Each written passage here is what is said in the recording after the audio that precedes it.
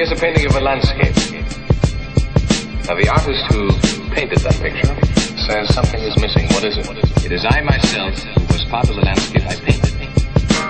So he mentally takes a step backward, or regresses, and paints a picture of the artist painting a picture of the landscape. But still something is missing, and that something is still his real self painting the second picture.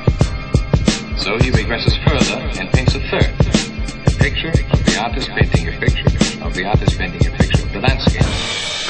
But because something is still missing, he paints a fourth and a fifth, until he paints a picture of the artist painting a picture of the artist painting a picture of the artist painting a picture of the artist painting a landscape. So, infinite regression then is... It is the moment when our artist has regressed to the point of infinity, and himself becomes part of the landscape he painted, and is both the observer and the observed. Well, now, in that peculiar condition, what would he be observing if he were observing, let's say, time? He would perceive, Mr. Bonds, that time is like a freeway with an infinite number of lanes.